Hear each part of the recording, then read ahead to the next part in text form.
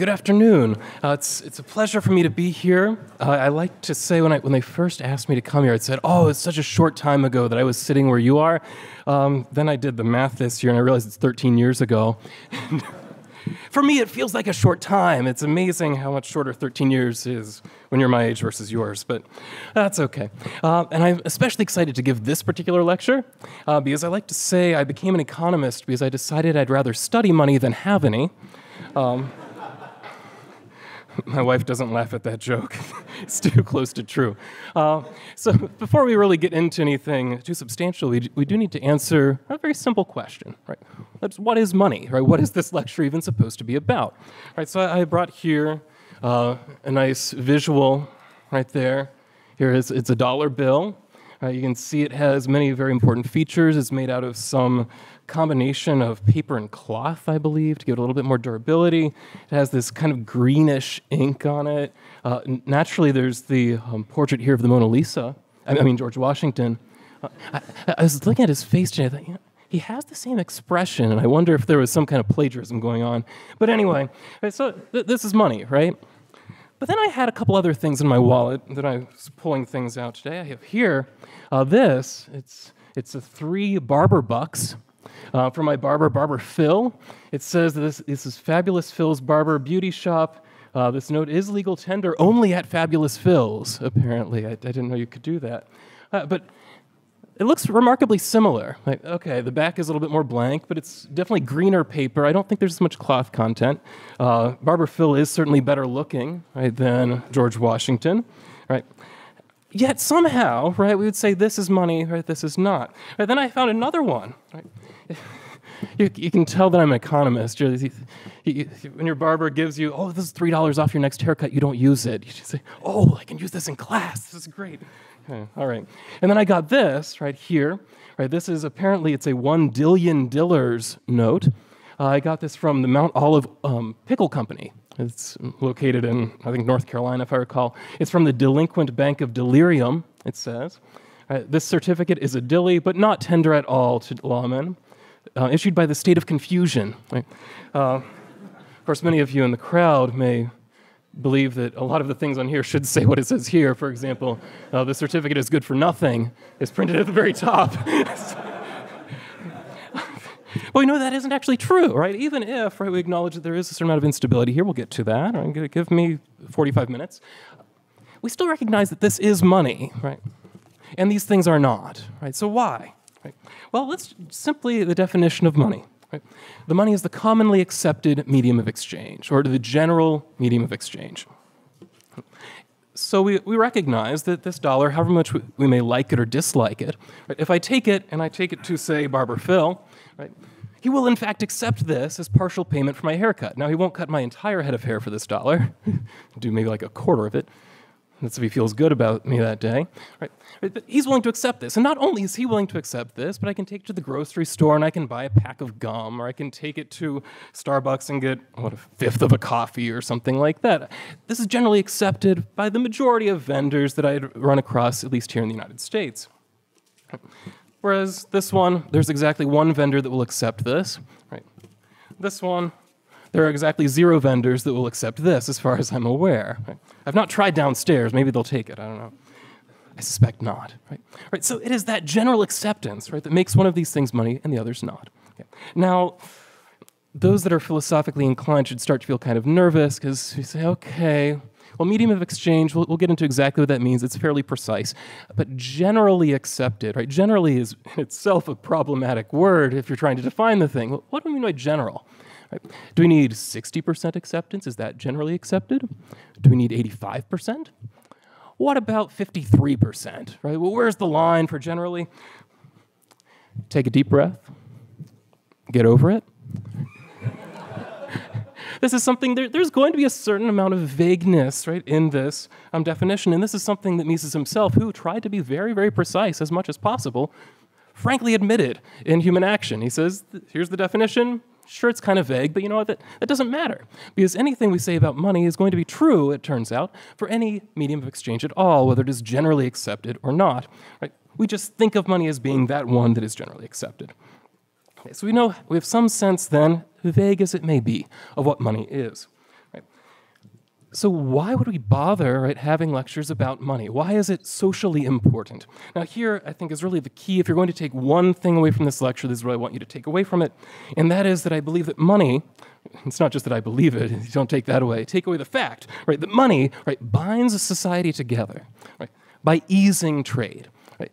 Dr. Herbner just gave a wonderful lecture about the importance of the division of labor in increasing the material productivity of society. In fact, it gives us a material reason to care about being around and having relationships with other people. It's not just because I happen to like hanging out with people watching TV, it's because I'm in fact materially better off and wealthier, right, because I'm interacting with other people. Even if I don't interact with them on a social level, even if I don't like them on a social level, I am better off interacting with them in the economy because we can each specialize according to the division of labor in that area in which we are most productive, making all of us better off.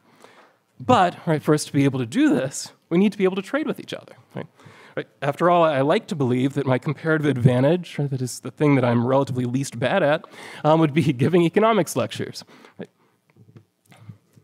It turns out that you cannot eat on the basis of giving yourself economics lectures, right? You need to be able to trade this with somebody who will, in fact, provide you with the food, right? So, in order to highlight why is it that money is so important, so essential, I'm going to do kind of, I guess, the typical economist trick.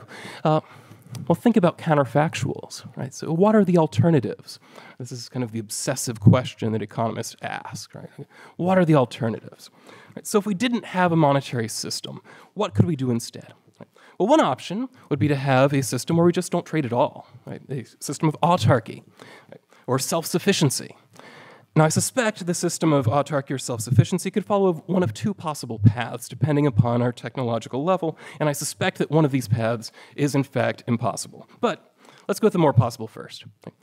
I suspect that a world where each of us is trying to be entirely self-sufficient would result in mass poverty and, in fact, starvation, and billions of people would likely die.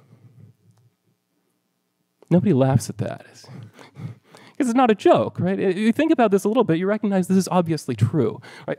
In fact, I know this from my own life, right? One thing that I don't always engage in the division of labor maybe as much as I should, right? Because there are some things you just kind of enjoy doing, right? So you do kind of as hobbies, even if you're not very good at them. One of those is that I have a garden, right? So those who've heard my lecture here before know that you kind of get a yearly garden update from me here.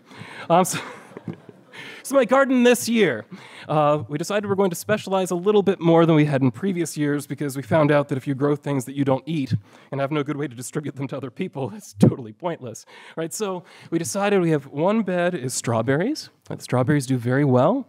It turns out you don't have to be a great gardener where I live to grow strawberries well. They grow very well on their own, right? We get enough rain that I don't even have to water them, right? They just appear, and I don't get to eat any of them because I have a 4-year-old and a 2-year-old boy we got in the backyard, and they eat all the strawberries.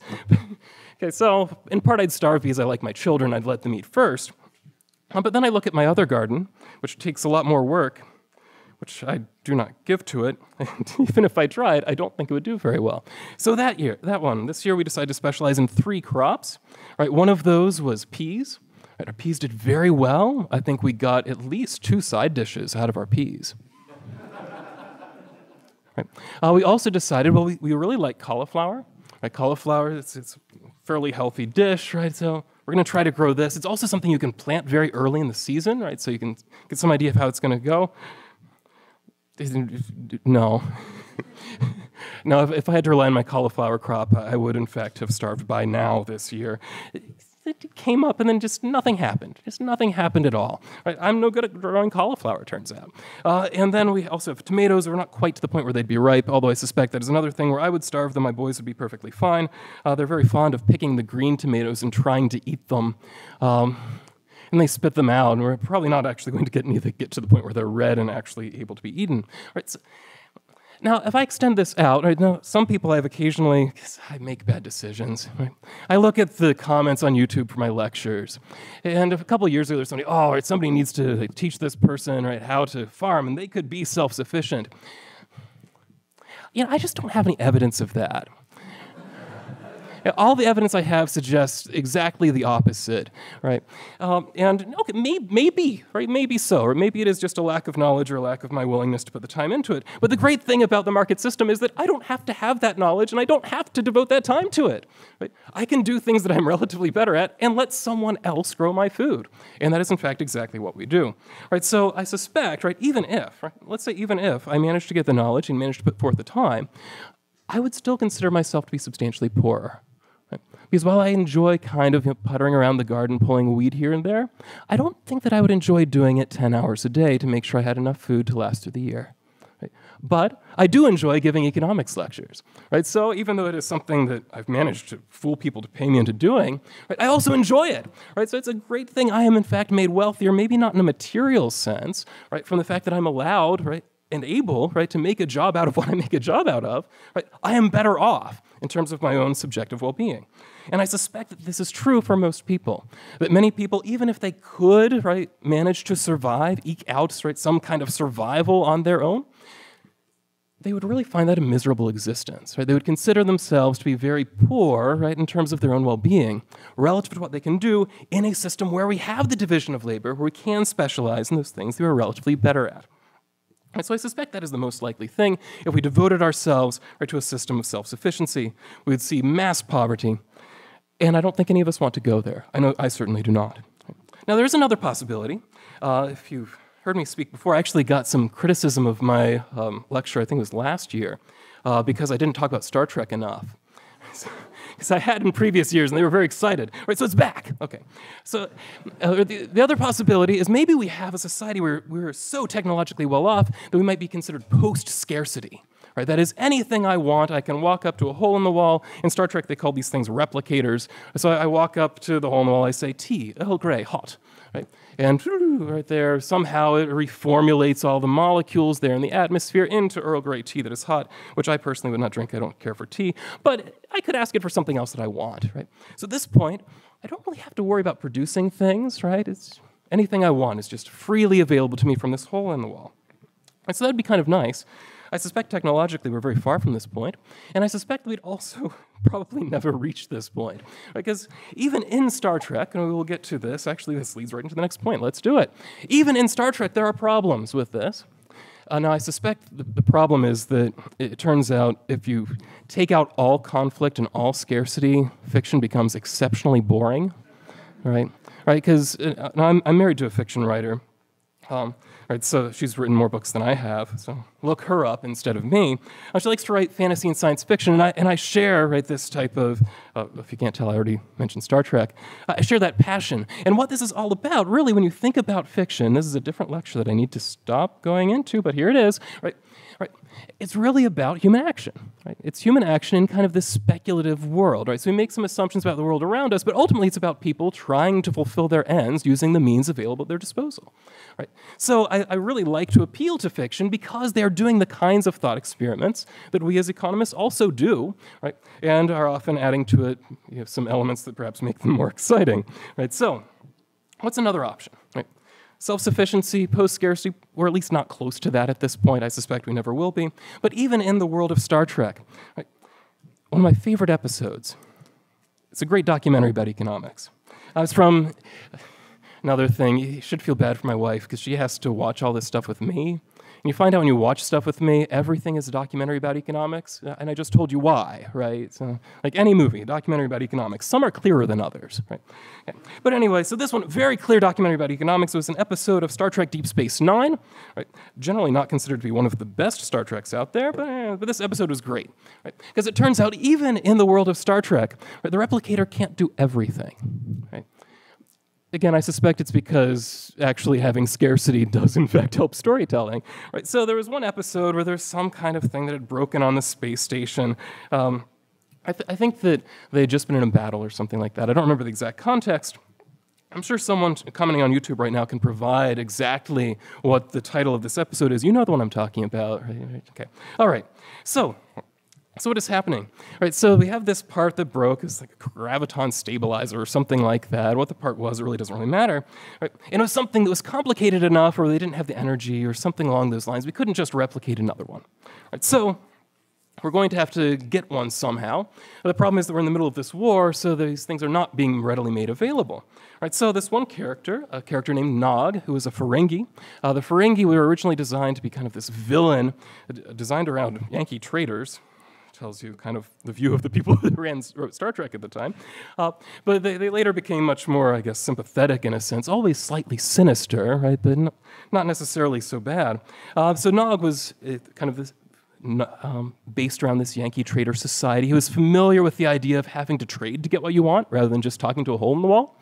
Right? So he said, no, you need to trust, right, the great material continuum, right, that guides resources, right, to where they need to be used.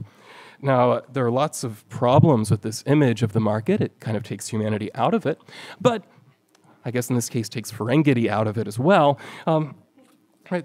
We need to keep that in there. But his idea was fair enough, right? That what we need to do is take the resources that we have that we don't necessarily have any immediate use for, and find, right, those resources that we do have an immediate use for. We need to engage in trade, right? So he went looking for who might possibly have this part, right? And he found, right, this one ship. Oh yes, we have an extra graviton stabilizer, but we need a phase inductor or something like that, right? Some part of the weapon system that we had that broke that you also, for some reason, right, are unable to walk to the hole in the wall and ask them for.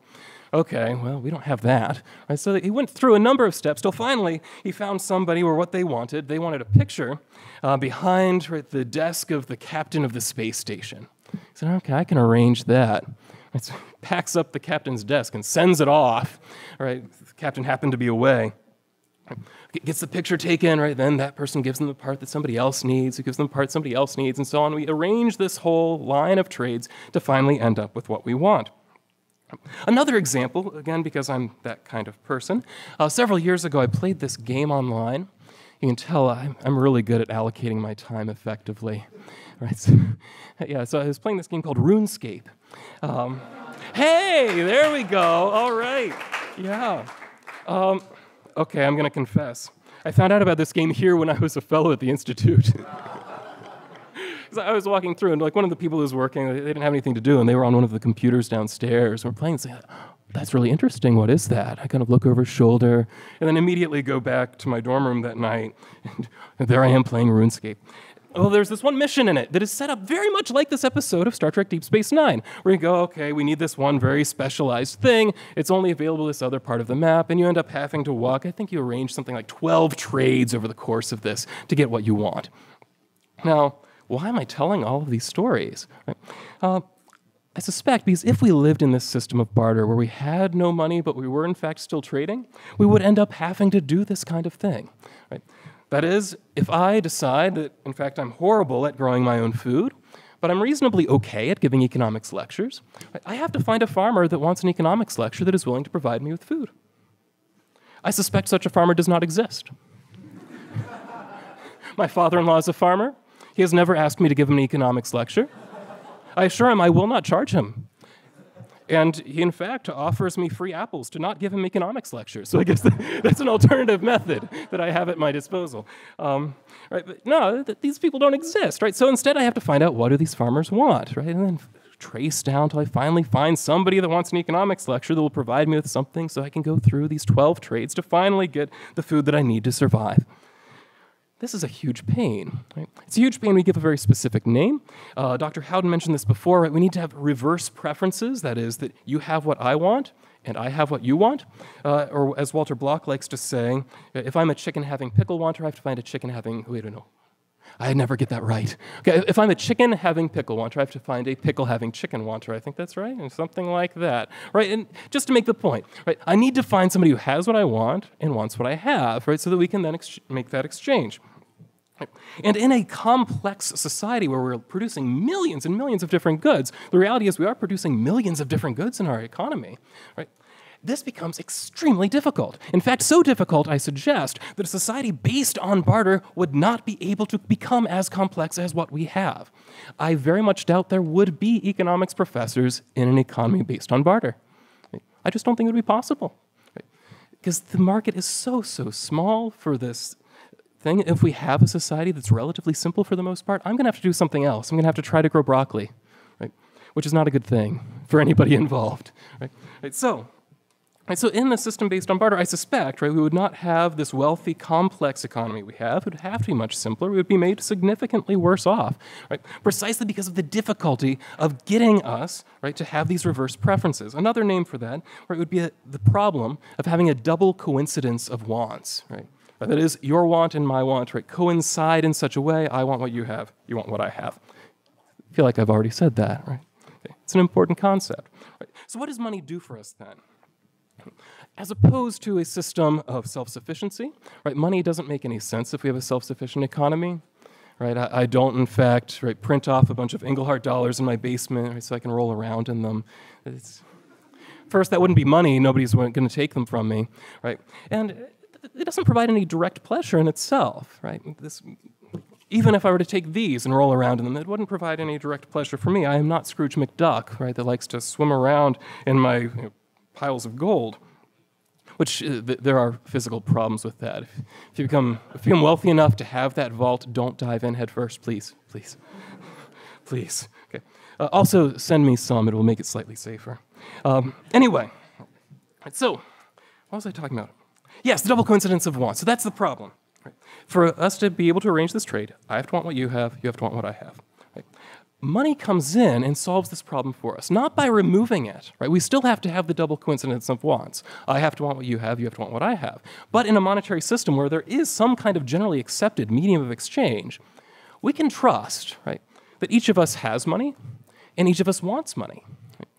So we no longer have to figure out, well, how am I going to pay for this, right? It's going to be in money. It's just a matter of quantity then that we have to debate, right? So then the question is just how many dollars are you willing to accept? How many dollars would I be willing to accept? Is that acceptable or not? We don't have to debate about whether we should use whatever, right? Whether we should use, I don't know, loaves of bread or whether we should use shoes, right, in order to make this exchange happen, right? Money, right, allows us to achieve the double coincidence of wants much more easily precisely because everyone is willing to accept money, basically. All right. So that is where a medium of exchange comes in and is very useful because it increases the likelihood for us having this double coincidence of wants, at least in terms of the qualitative features of the thing that we are trading. Quantity may be a problem. That could always be a problem. Okay. Now, let's go a little bit further. I'm looking at my notes, and I realize I'm through like 4 lines of my first of 2 pages, so I should probably move. All right, so money then. Mises lays out in his Theory of Money and Credit, a great book. I would not recommend it be the first Mises you read, though. But he lays out, he says, money, right, presupposes behind it a system of the division of labor with private property. That is, we need to have a system where we're actually going to have trade occurring. Right? You need to have private property for us to have trade. Right? If I don't own things and you don't own things, we can't possibly trade. And a system of division of labor as well. That is, where we are improving our productivity, where there's a reason, right, for me to have this excess stuff, right, that I want to get rid of and give to you, and vice versa. That we need to have this in the background, right, for us to actually have money. Okay. So, how then does money arise? Now here. Okay, I'm going to see. Is Tom Woods in the room? I don't think so. Oh, good. Okay, because I'm going to pick on him a little bit. Okay, right. So last night, I always try to avoid disagreeing, right, with the people who were faculty when I was a student here. Right. So, because he said, money arises on its own. This is not actually true, right? Right. You can just observe, say, out in the wilderness of, I don't know, pick the middle of Nevada or something, or someplace that isn't is very, very sparsely populated, perhaps not populated at all. We don't see, right, dollar bills popping up. Right? You don't see money arising. Right? Because money doesn't arise on its own, rather, money arises out of the market process. Right? People interacting in the market create money. Now, I don't think that Tom Woods would disagree with me on that. He was making a different point, which was true. That is that we don't need the government to produce money. The market will produce it for us.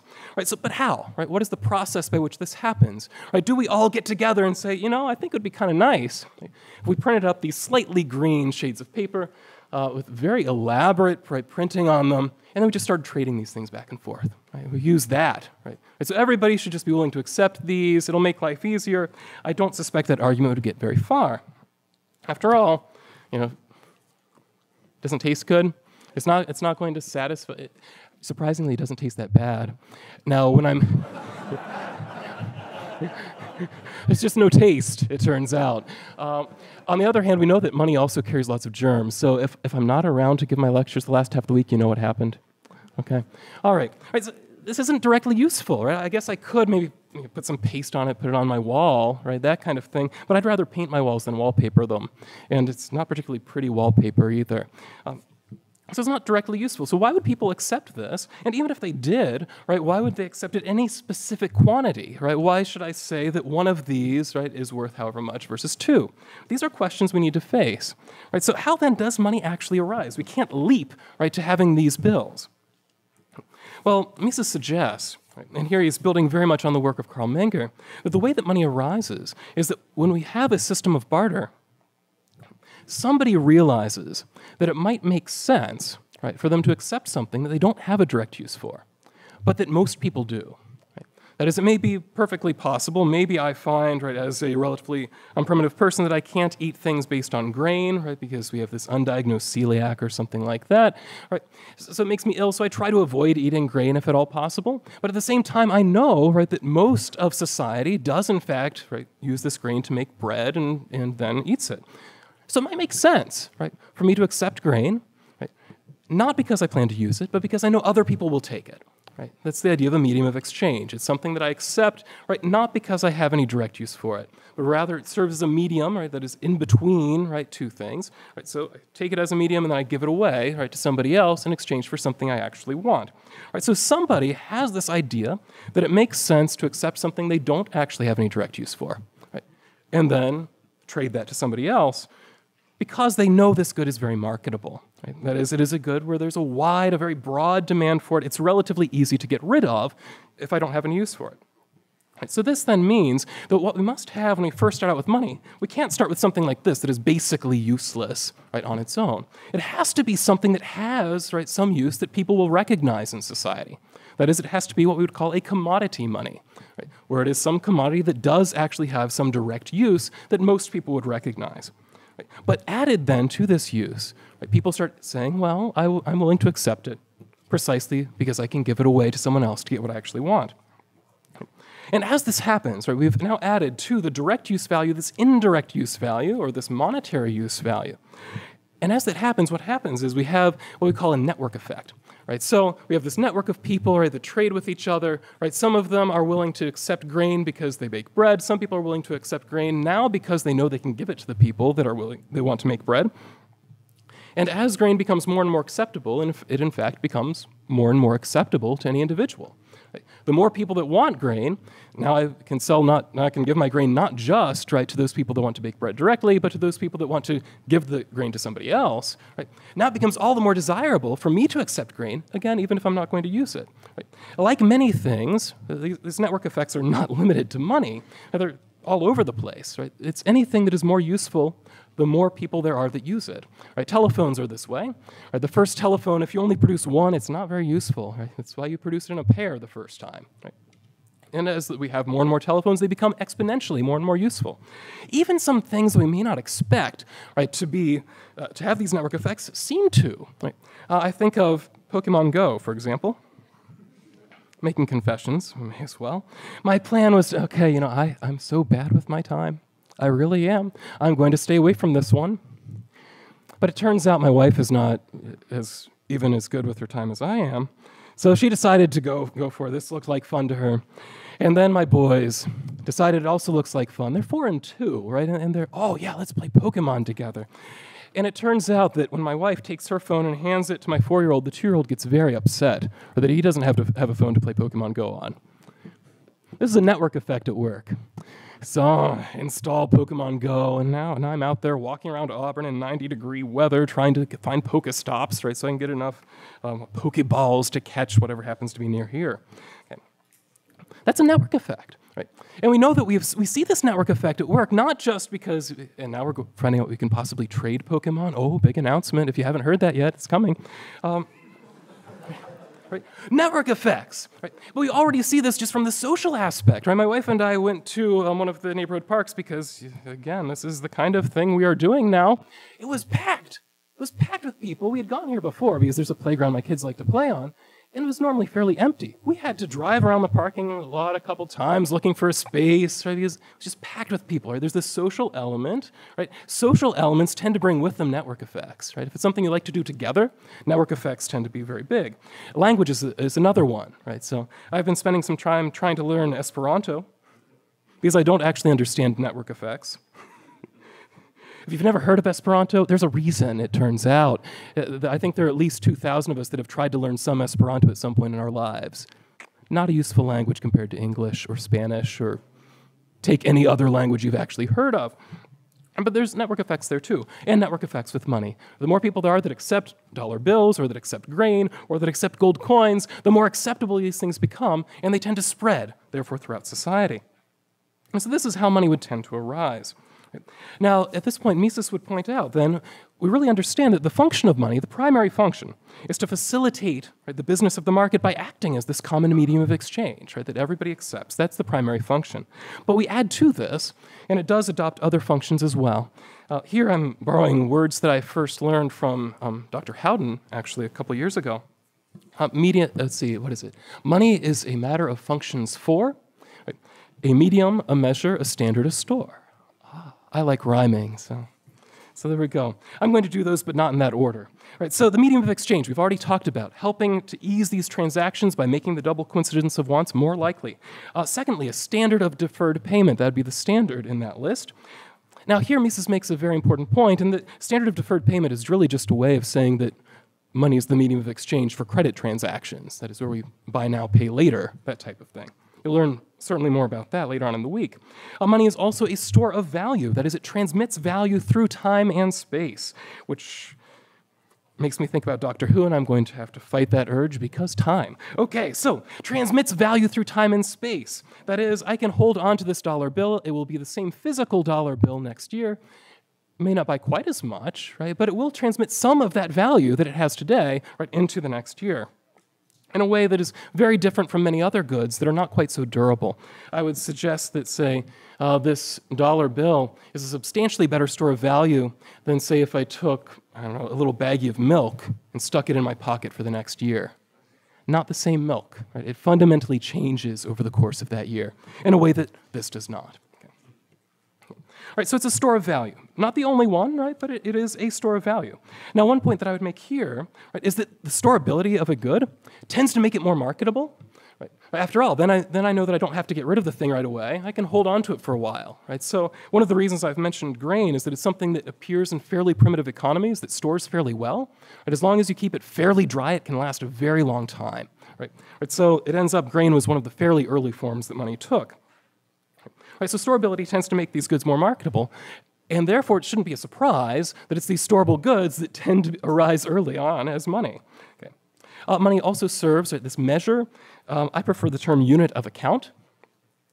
Or that is that we express the objective exchange value of goods, that is the price of goods, in money. That is, that makes it useful then for economic calculation, which you've heard hinted at a couple times already, I know. I will hint at it another time and let Dr. Salerno talk about it, I believe, tomorrow morning. Right. Economic calculation, very, very important if we want to have a complex economy. That's really what I'm basing my argument when I say I don't think we'd have as complex an economy without money. It's because without money we can't do economic calculation. We need economic calculation if we're going to have this complex capital structure, which Dr. Garrison's going to talk about at 3 o'clock, I believe. Right? And if we're going to have this complex economy where we're all trading in these really weird, very specific things, right? You think about something like very specific chips that have very specific functions inside of a smartphone, that kind of thing. I can't imagine a primitive economy based on barter coming up with this. Right? You need to have this complex structure of production for that to occur. Right, so we need a unit of account in order, right, for us to be able to do economic calculation to decide, right, which lines we should go down, which lines we should not. Okay. Right, so money has these other secondary functions which are still very important. We can then also think about what are the traits that would make a money a good money, that would make a, say, a commodity serve as a good money. Now, based on everything we've done so far, thinking about these various uses, we should be able to conclude that first, money needs to be portable. That is, it should be easily transported from one place to another. After all, if I can't take my money to market with me, it's not going to be very useful. Money should also be divisible. I suggest its divisibility, but when we look at some of the research, it suggests that cattle was a very early form of money. We switched fairly quickly to grain because two halves of a cow are fundamentally different from a whole cow. Right? It's not the same thing. Right? On the other hand, you can take, say, a cup of grain, something like that, divide it into 2 half cups of grain, put them back together, it makes no difference. Right? Right? You can divide and you also can recombine in a way that you cannot with, say, animals. It needs to be fungible. Fungible just meaning that one unit is basically the same as any other unit of the good. Right? This is generally true with most grain, it turns out. Right? As long as you have a particular quality and type of grain, it doesn't matter which particular grain you have. Another, it needs to be relatively scarce, that it is something that would therefore have some economic value, it would be an economic good. Right? So air makes a terrible money. Right? Despite the fact there's a broad-based demand for it, being the last thing we need. So we need something broad-based demand, relatively scarce, so it will actually have some value. Right? Fungible, various units can be interchanged without a problem, divisibility, and also portability. All of these will help aid the function of money as a medium of exchange. Now, as we've watched over time in the market, we can see this transition. Right? As we move from, say, cattle, which aren't a reasonably okay money, it's fairly mobile, it turns out. Not necessarily easy to direct, but it's fairly mobile. It'll walk there itself. Right? Just have to get it to go the right place. We've moved from there to something like grain, moved from there toward precious metals, things like gold and silver. Which one seems to depend on geography? Right, so why would we make these transitions? Well, as with anything else in the market, when a better good comes along and we find out it fulfills a function, right, we start switching over to the better good that fulfills that function. Right? Right, so grain, it turns out, for very good reason, right, is better than cattle to serve as a form of money. Right? It turns out gold and silver are even better. Right? After all, grain, it will eventually rot. Right? You do also have the possibility that it's going to get wet, which makes the rot happen faster. The same is not true, however, for gold and silver. Right? Gold and silver, you can take it, you can throw it into the ocean for hundreds of years, pull it back up, it's exactly the same gold. It makes no difference. It's very, very durable, it stays the same. Not only that, but gold and silver are remarkably divisible. In fact, we have, the Spanish system was built around this idea of pieces of 8, which was literally taking gold coins, cutting them up into eighths, right? Which then, if you wanted to, you could melt down, put back together, no problem. Right? Easily divisible, easily recombinable, without any kind of problem at all. Again, controlling for quality, certainly fungible, very scarce. Right? Gold and silver, precious metals, they're called precious for a reason. That is, there isn't a whole lot of them around. Okay. All right, so very, very good monies, gold and silver, appear to arise on the market, alongside what we call money substitutes. Right? That is, that people did not always carry around with them gold coins or silver coins, but we had perhaps things that looked suspiciously similar to this, right, that served as a claim on that coin. It turns out that if you're carrying a lot of gold and silver coins around in your pockets, it makes a lot of noise. And it turns out that at least good thieves can hear. Right? You can carry a lot of these around in your pocket. It makes very little noise. Right? So there's a security advantage to this. Right? Not to mention, this is in fact lighter, right, than a coin. Now, I guess that's not true for $1's worth of gold. You can barely see $1's worth of gold nowadays. Right? But it could potentially be lighter, depending on how many zeros we add to this thing. Talk about zeros in a second. Okay. All right. So, right, point being, having these money substitutes was something that was useful, and they tended to circulate alongside of monies. But this ended up creating a problem. Now, Dr. Herbner is going to go into more detail on this when he talks about fractional reserve banking. But we start to see, right, these paper certificates take on a life of their own. Right? And through various interventions that I will let Dr. Herbner talk about, we end up transitioning away from a gold and silver-based money to a paper-based money. Now, the way this happened, it was in no way natural. It was not a part of the market process. We moved away from having these gold and silver coins to exclusively, right, using this paper money that I cannot, in fact, go to, say, a warehouse and say, I'd like to exchange this for the gold that backs it. I can't do that at this point. In fact, it was the force of government that led to that transition. First, in the 1930s, right, FDR said, no more monetary gold is allowed to be held within the United States. If you have actual physical gold that has some kind of monetary form to it, bars, coins, etc., turn them in. We will hand you this paper stuff in exchange. Right? You have a wedding ring, that's fine. You can keep that, but not much more. Okay. Then we have, in the 1970s, right, President Nixon, right, making that final break from, right, these dollars, which were still a claim to gold, officially, though only foreigners could actually make good on that because Americans weren't allowed to hold the gold, right? Well, we were too nervous. There were lots of these paper bills floating around outside of our borders. We didn't actually have enough gold in our vaults to back them all. And it wasn't just making us nervous in the States, it was making people nervous abroad as well. France in particular was very, very nervous about the dollars they were holding and kind of wanted the gold back. So President Nixon said, oh, by the way, these actually aren't good as gold anymore, right? They have a life of their own and they continue on down to this day. Right? So the way that this paper money acquired its value and its use as a common medium of exchange was because it was tied, right, originally, right, to the gold that backed it. And we can actually see this kind of thing happen when we have designs for new currency arise, when we look at, say, the history of the euro and the way that it was introduced. Right? It was really introduced on the basis of previously existing fiat currencies in Europe. Right? For us to have some sense of what it was worth, right, we needed to tie it to something that already had a value in the minds of people. Which then brings up the question of the specific value of money. Right? So we know that this is a dollar, we have some rough idea of what it's worth. Right? Now, we've talked about the social value of money, that this makes us more productive by using trade. But why is a dollar worth $1 in exchange? Right? Now here, to understand the value of money, we first need to kind of think about how we talk about that. Right? The value of a t-shirt is something like $10, say. Right? The value of $1 is $1 is not nearly as useful. Right? So we should think of the value of money in terms of the purchasing power. That is, what can this dollar get you in exchange? I think I gave a few examples, right? A part of a haircut, right? A part of a coffee, right?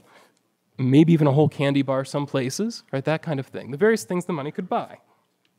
Now, once we make that leap, I don't actually have to do anything to say what determines the value of money. Right? Supply and demand.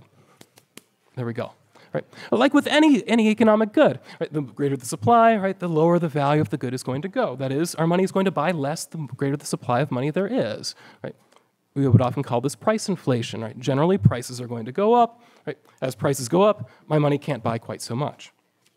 And also the demand for money would have an impact as well. If people decide that they don't want to hold on to money anymore, or at least hold on to money in this form, right, it's going to lose value. Right? Exactly as if the demand for horse-drawn carriages falls. Right? Horse-drawn carriages are going to lose value. Right? Right? So it is exactly the same supply and demand that determine the value of money as anything else. Now, there is an issue here, though, that Mises deals with. That is, when we think about money's demand, it is slightly different, right, but meaningfully different, right, from the demand for other goods. Because for most goods, right, the way that things work is that we know that this good is useful for fulfilling some sort of need. Right? So right now, my mouth is feeling pretty dry. Okay. There's an objective use value in this water. It can satiate my thirst, or at least help a little bit. Because of that objective use value, I then subjectively recognize this value and decide that having a bottle of water is in fact something that I'm willing to do. I'd in fact be willing to give money, right, to get bottles of water. This then leads to, right, the supply of and demand for bottles of water, leading then to the objective exchange value or the price. Now, money is a little bit different because we started by saying that money as money, right, this dollar bill, right, does not have an objective use value. It is not directly useful at this point. Yet we do know that it does have value in exchange. I can use it to buy other stuff. So how does this work? Right. Well, now here's the problem. Right. The reason I want this, right, is that it has value in exchange. Right. So it has this objective exchange value. I can use this to buy other things objectively. Right. Therefore, I decide that I want money. That's the subjective value that I attach to it. And because of that subjective value, we can therefore derive demand and supply. Right. And that leads to an objective exchange value. This feels like circular reasoning because it is, or appears to be. Right? Right, so that was the problem, right, that Mises faced, was how do we make this work, right, without getting into this circular reasoning, which basically boils down to saying that money has value because money has value. Right? That doesn't tell us anything. Right? We're supposed to explain value as economists.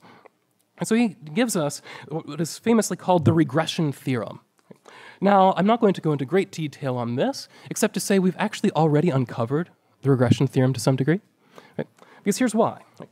After all, right, the reason that I am willing to accept this dollar right now is that I have in the past observed, right, that it had value in exchange. Right? Added the time element, right, and now we've broken the circle. Right? So So I saw this dollar had value yesterday. That makes me value it today. I'm willing to accept it as a means of payment or as a medium of exchange.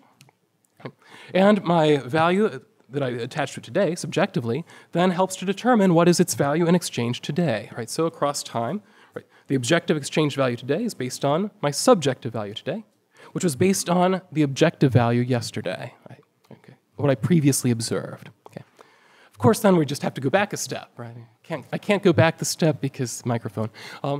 So objective exchange value yesterday was determined then by the subjective value yesterday, which was determined by the objective value the day before yesterday. I don't feel like we've improved things, right? We're just kind of going to go back and forth, back down, turtles all the way down. Don't we have a problem there? Right? Well, no, we don't. Right? And that is what the origin of money tells us. When we understand the origin of money, we don't trace this all the way back, turtles all the way down to infinity. Right? We trace it back to the time when we were actually using a commodity that did actually have direct use value, where people wanted the thing because it was directly useful. Right? So there was a true beginning at the end.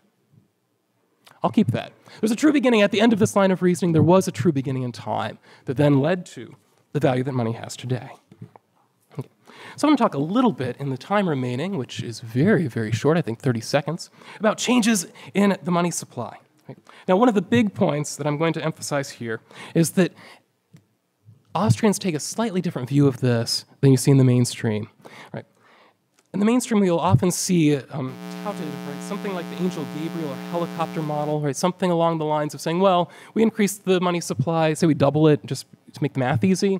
Well, all that really does is double prices and wages, right? So not really a big problem, right?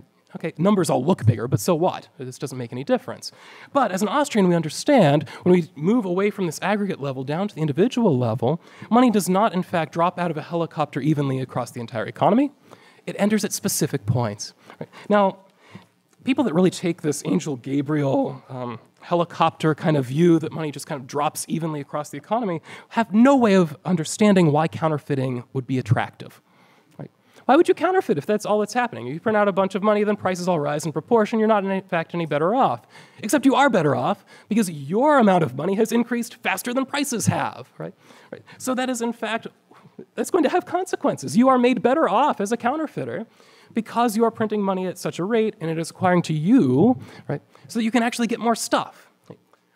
As a whole, we don't have more stuff. We're not more wealthy as a society, but you individually are more wealthy. Now, if we start understanding things this way, we can understand the argument that increases in the money supply in our system lead to greater inequality, right, which certain people are concerned about. Right? So let's trace out, right, how does money work and get into our economy? Now, in our economy, a fiat-based system, right, money first comes in at the point of the Federal Reserve, right, who's in charge of effectively printing it. Okay, physically, they don't print it, whatever. Right? They create the money, they get it first. Right? Who do they hand it to? Right? Well, they hand it to banks. Right? There's good research showing that if you want to look at inequality specifically between CEO pay and kind of the average worker pay, do you know where the gap is largest? It's in the financial system. I'm not shocked, right?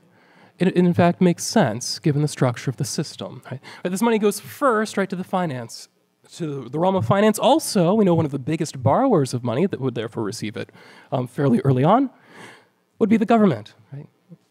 So where does money go first? Right? It goes into the hands of the government, the hands of Wall Street. Right?